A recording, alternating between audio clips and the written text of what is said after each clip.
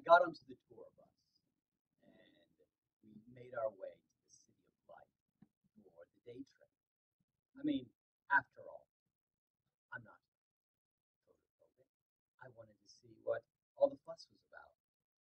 And light, for everything we hear about it, it must have some good purposes. Light can, well, for example, it's good for measuring distances, light years, or traveling at the speed of, you get the idea. So I got onto the bus and was headed there, and I realized that the thing I have most against light was I can be a bit harsh sometimes. Don't get me wrong, it's not that I always love living in darkness, but, well, darkness does afford certain room for questions, and I'm proud of my questions. After all, people can say that I pose very profound inquiries that can caffeinate the intellect. And darkness, for, well, all its limitations, it can veil you like a warm blanket when you're longing to hide. Light, on the other hand, well, it demands far too much exposure. Unsurprisingly, when I got off the bus and stepped into the city, well, here's what I heard. First of all, you understand there's this person who hurt me really bad. And in this instance, I want justice. Nothing wrong with that. But in the city, I was told that I was unforgiving. I have a healthy self esteem. I'm reasonably intelligent, and I expect a reasonable amount of respect. But in the city, I was told I was arrogant. I have a small private habit. It doesn't hurt anybody. In the city, I was told I was a pervert. There's this person, this woman that I was there for her when she needed me, but where was she when I needed her? I loved much, but she loved little. In the city, I was told my love was possessiveness. In the city, I'm told that I'm jealous and a complainer. But darkness reassures me. I simply want what should be mine. City of light.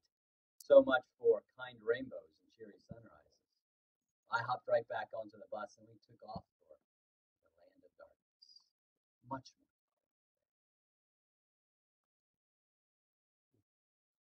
Let me begin again.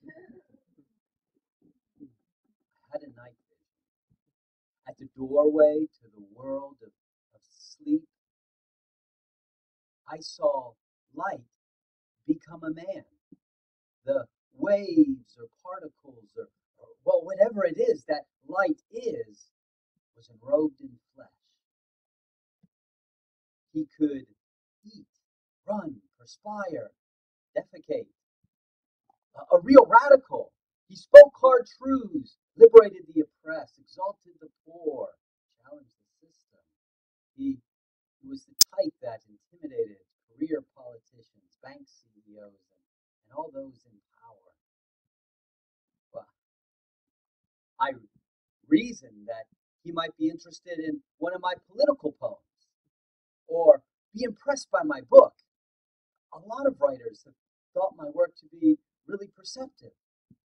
So I thought I could contribute some of my ideas, some of my insights to society. We could labor together in common cause and craft a vision for a better world. I saw how my gifts could be of use to him. So I approached life.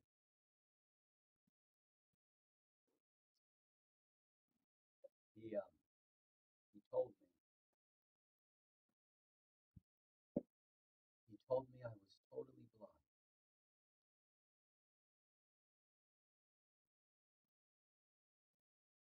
Me?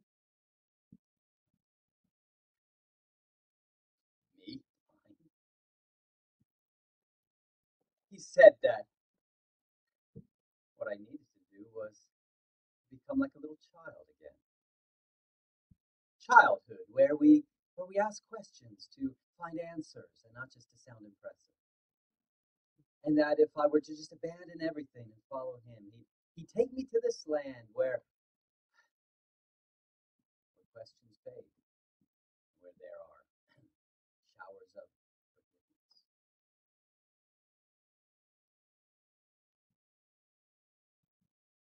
Well, who do you think you are? Huh?